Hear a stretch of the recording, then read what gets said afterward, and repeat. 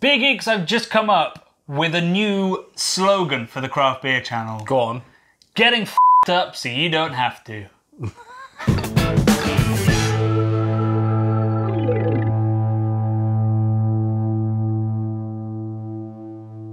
So today we're going to be diving into the strong world of triples. It's something we've put off for a little while, partly because the history is very convoluted and confusing, and partly because, yeah, that's 9.5%, that's 8%, and that's 8.4%. Easy, mate. Yeah, I mean, we say that, we drink double IPAs all the time, so this isn't the most outrageous video we've ever done. What do you reckon the history is of triple? I know it's from the Low Countries, so it's Belgium. Yeah. I feel like Westmalle invented it. Yep. But I don't know that for sure. Mm-hmm. And I think it's got triple the amount of everything in it. Of everything? Yeah. Water, malt, hops and yeast? No. Triple the hops, triple the malt. Okay. And that's basically all I know. I know it's dangerous stuff. I know it's delicious. Yeah. And I know surprisingly that it's pale, and then a double is dark. So and then a quad is dark as well. It's just surrounded by darkness. It's so strange. It is surrounded by darkness. Well, the darkness doesn't really lift for the history of it. Westmalle is known as the mother of triples, yes. Right? Which does imply that it was the original.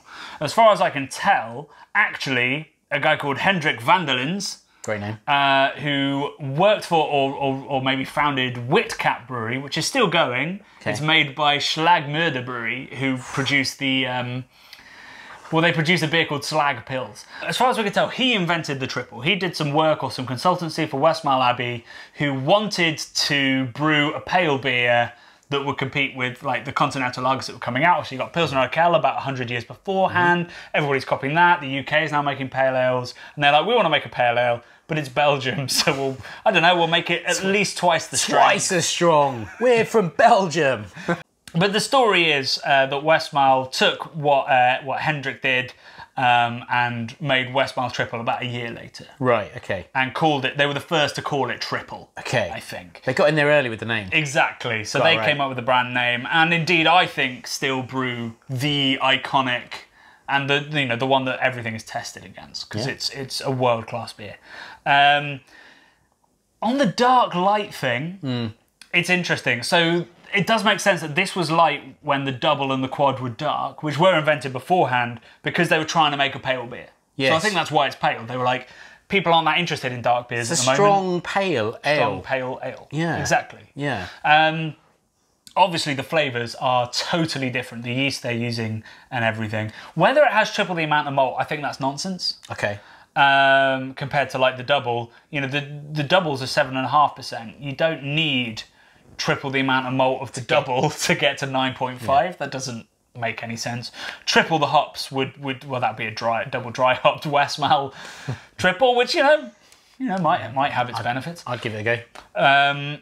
So I think really they were just like, well, that's a double, so the next level up's a triple. Although I don't know whether double was the name beforehand. I'm not quite sure. And then the quad. I mean, who knows? I mean, the double to the quad, maybe the quad should be called the double, because that probably had double the amount of malt with the double. Belgium. Belgium. Great chips. Should we start with the mother? Yeah, I want to start with some chips, but let's start with the mother. Well, yeah, the chips would be better, wouldn't it? Hazy, isn't it? It is pretty hazy. People talk about how, don't drink New England IPA, it's hazy, I prefer the Belgian classics. Well, I mean, I'm getting banana estery. Yeah. Big time.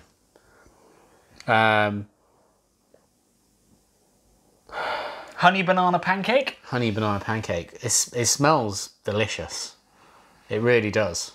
And there's a little bit of spikier citrus, a little bit of hop aroma. Yeah. And yeah, it's a little bit wheaty. It's a beautifully sweet smell. It's top 5 beers in the world for me, this. It's amazing. It's so smooth. It's so clean. But it's also, it coats my palate. Mm. It's not a long finish, but you know it's been there. Yeah, it's big. Yeah. but it's not boozy at all. I mean, when we talk about smoothness, lots of beers are very smooth. It's rare that you'll drink a beer at 7% and go, oh, that tastes 7%. I'm not sure what 7% tastes like, but this does not taste like 9.5. It is beautifully balanced, lovely and sweet, a little bit of bitterness, but otherwise it's like caramelized banana, slight champagne-y finish, like a bitter, effervescent, dry finish. Yeah. These beers, you know, they have high original gravities, but they finish, you know, some of them finish down at like 008, like Saison territory. But there's so much malt character, so much sweet ester, like perceived sweetness, that it feels very sweet and rounded and balanced. I think the Tripel is a very special style, and I think that Westmalle has never been bettered. So next we're going to do something that we very, very rarely do on the Craft Beer channel. Go on. Which is to crack a beer owned by AB InBev. Oh, that's a dirty word right there. It's a dirty acronym and then word. Tripel Karmely was independent until a couple of years ago. It was bought by AB InBev along with its sister beer, which is Deus, which is the lovely champagne triple, which I used to have as a Bucks Fizz on many a Christmas, but I don't anymore.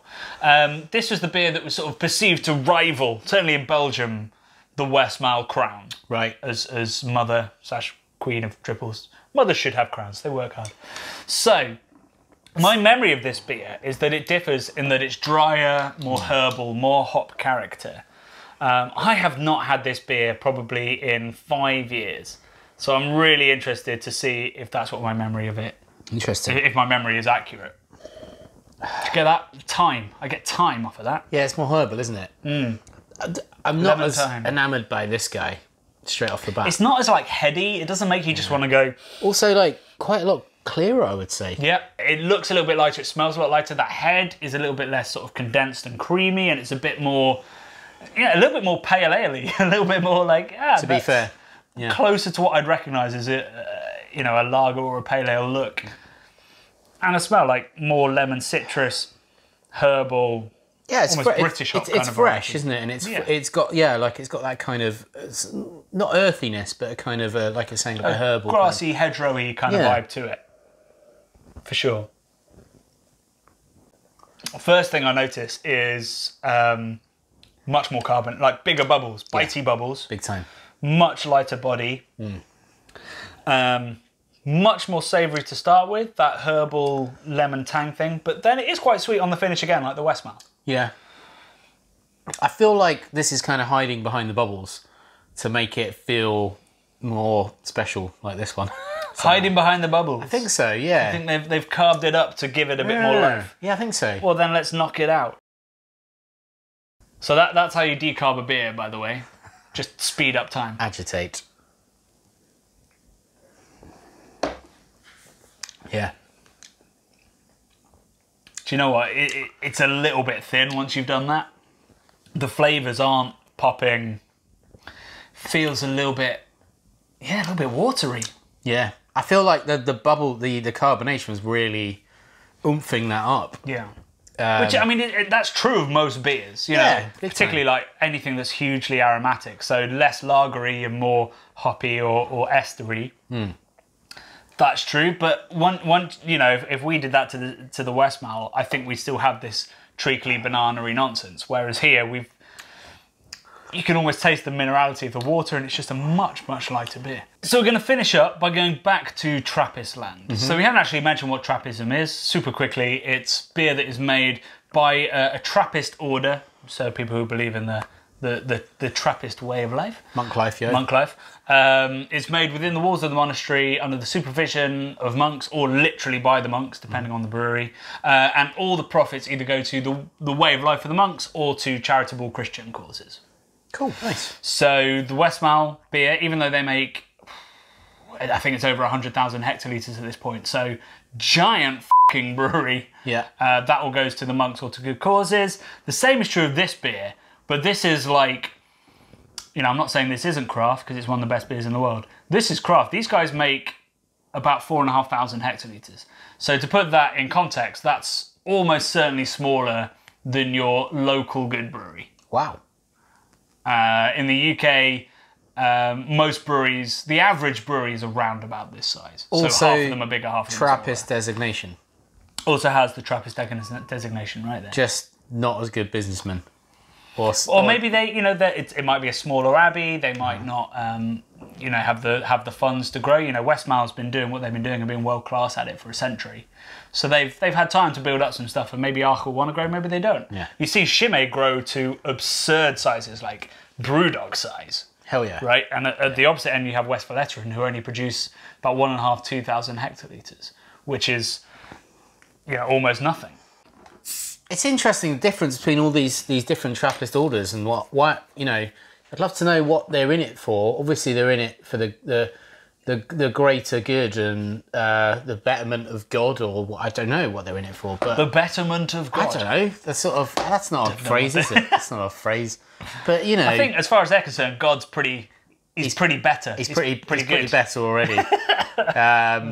You know, I mean, if I had to be in a religious order, yeah, I'd want to be in one where we're getting pissed and making booze, right? Yeah, but they also, you know, they work extremely hard. They work the land. They bake and make cheese, and they pray a lot. That sounds alright. They're silent for most of the day. I mean, we're all pretty sedentary and silent these days, right? Brad, you silent for most of the day. It's just not gonna happen. That's cool though. What a like literal beer pilgrimage to go there. I mean, we should do it for a video. We wouldn't be able to film in the brewery. They'd never allow that. I did a tour of Westmalle where I got some footage only in the brewery itself.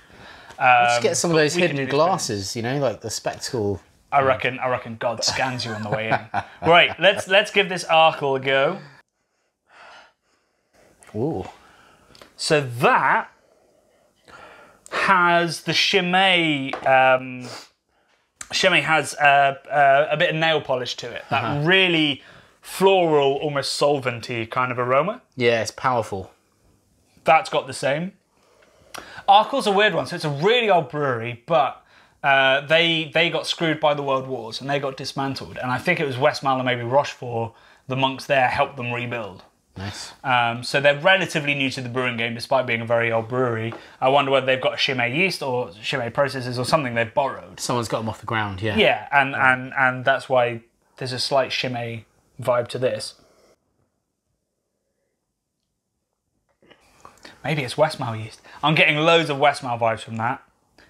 You get that that lovely banana profile. You get that brioche thing that all of these have.